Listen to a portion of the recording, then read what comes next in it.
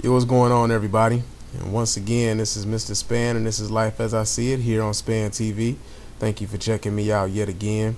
And with this particular video, it's a response to one of my subscribers who watched my the Honest Truth series, and they wanted me to do a pretty much a response about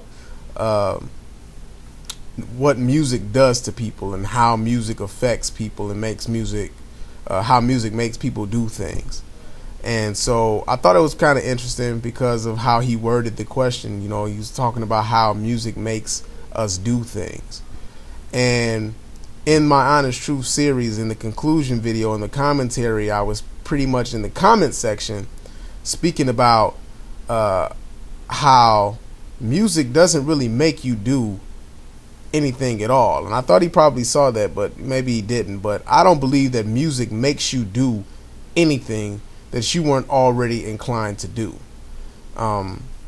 There was actually someone, I can't draw his name right now, in the comment section that I was going back and forth with, that made the assertion that that people would do they would play certain music before they did certain things, like even G. Craig Lewis has spoken about it before, about how people would put on gangster rap music before they go out to go shoot or kill somebody, how these videos are somehow ingrained, hitting us with these subliminal messages that are making us more predisposed to do certain things.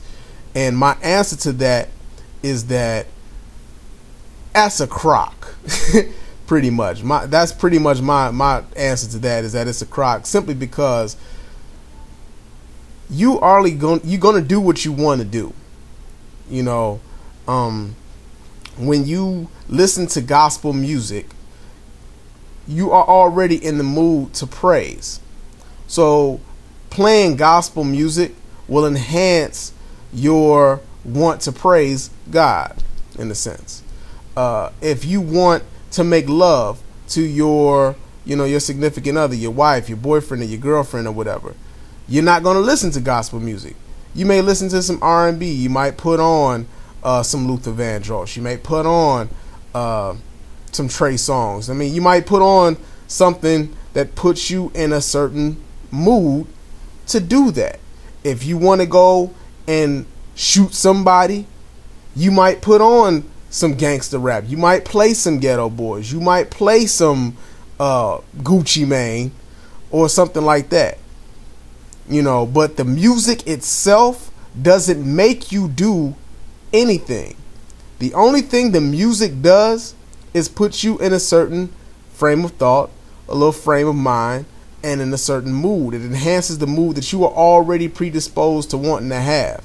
I don't know anybody that I've heard, and everybody's heard on the news, like with the Columbine shooting, there was a lot of people that said, well, they listened to a lot of Marilyn Manson, and because of Marilyn Manson, that precipitated the attitude that these kids had, and that's why they went up and shot up their school. No, those kids were going to do that anyway. They just so happened to like listening to Marilyn Manson. When the whole thing of music making people do things, or movies making people do things, is a crock. People are going to do what they want to do regardless to the music, regardless to the movies. And sure, pop culture does facilitate a certain line of thinking, and if you don't have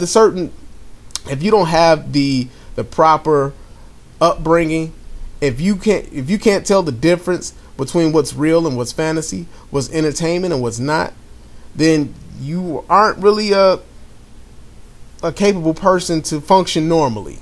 At least that's how I would put it. You can't really function normally in a civilized society if you would let things such as those affect you in that way.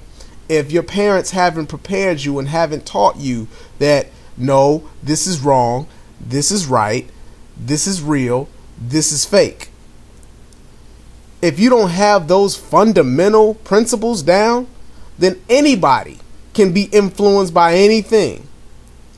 But not one record has made anybody go out and do anything that they didn't already want to do. If somebody wanted to go kill somebody, he's going to do it.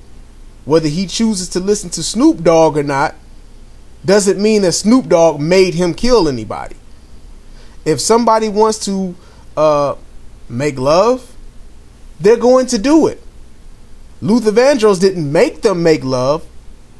He just facilitated a move for them to want to do it.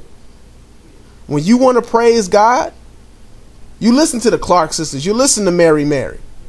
But they didn't make you praise God. They put you in a better mood to do it. And that's the difference. People have to get this understanding that the music and the movies don't make you do anything. These things only facilitate a mood. You are responsible for your own actions. You are responsible for everything that you do. Nobody can make you do anything that you didn't, you weren't predisposed to doing, or didn't already have the idea or the thought in your head to do. The music didn't do that for you. The movies didn't do that for you. So I hope that's a sufficient enough answer for you. Let me know what you guys think. What do you guys think about this whole music and movies make people do things and stuff like that? Let me know what you guys think. Talk to you again on Spann TV. Peace.